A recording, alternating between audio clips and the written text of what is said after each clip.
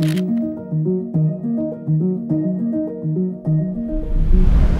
my name's Ian Griffin. I'm passionate about chasing auroras, and today I'd like to share some ideas about how you get to see an aurora, if you're lucky. Well, the first thing to do if you're an aurora chaser like me is to figure out if there's going to be an aurora tonight. And luckily there are some great websites. For example, spaceweather.com lets you know if there's an aurora coming in the next few days. And there's a brilliant Facebook group called the Aurora Australis Facebook group here in New Zealand. If there's an aurora coming, first thing you need to do is check the weather. If the sky is clear, get on out there. If it's cloudy, the chances are you won't see an aurora because of course it's above the clouds. The next thing to do is try and find a place away from lights with a good view to the south, because here in New Zealand the majority of the auroras we see are relatively low in the southern sky.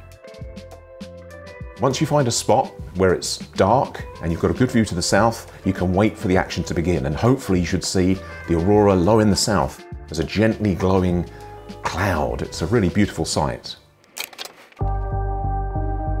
These days, mobile phones are amazing tools, and you can actually use the latest mobile phones to take pictures of the aurora. I use an iPhone, and if you want to take pictures of the aurora with an iPhone, you need to go into the camera app and get it into night mode. That normally happens automatically if you go out after dark. Once you've got it in night mode, put your finger on the surface of the phone and you can fiddle with the exposure slider. And what you want to do is try and set that to the maximum possible exposure, which I normally use 5 to 10 seconds. Once you've done that, you point your phone up at the sky, press the exposure button and try and hold your phone still as possible for the course of the exposure. And hopefully at the end of that you should see a fantastic picture of the aurora. Now, while iPhones can take really great pictures of the aurora, the best pictures are always taken with digital cameras, DSLRs. First thing you need is of course a tripod, because you're going to have to take a long exposure to record the aurora. Set up your tripod, put your camera on top, and then you're going to need to take a picture of between 10 and 20 seconds in exposure. You need to open your lens wide open to f2.8 or even f1.4 if it can do it, because that will give you as much light as you possibly can. Then set the ISO, which is the speed of the camera, to between 1600 and 6400.